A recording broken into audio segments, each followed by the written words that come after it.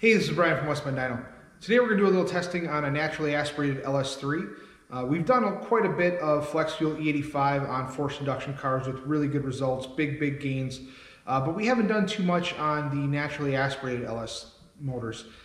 This car is one of our test cars that we tested our cold air intake on.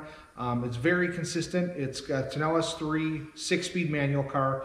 It's got a small cam, again one of our cold air intakes, headers. It's very consistent. So we put a little E85 in this thing. We put bigger injectors from Fuel Injector Connection, 60-pound injectors, flex fuel sensor and change of programming in it. And then we ran a MSD booster pump to supply the fuel, extra fuel that we're going to need on the E85. So let's see what this car does and what kind of power we gain on a naturally aspirated LS3.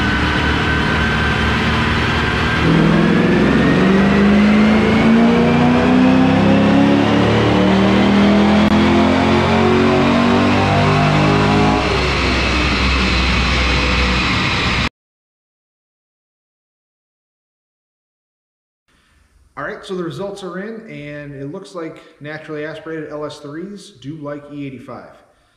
There are some drawbacks to running this fuel. It's a little bit harder to find. Most likely you're going to need bigger fuel injectors, bigger fuel pumps, a flex fuel sensor. So there is some cost associated with upgrading to this fuel.